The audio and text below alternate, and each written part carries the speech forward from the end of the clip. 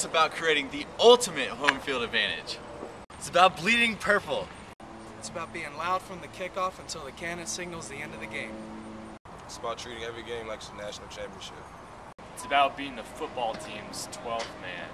It's about throwing purple and gold streamers. It's about making Delaware wish they didn't have to play in Bridgeforth Stadium. It's about JMU pride. What does purple out mean to you?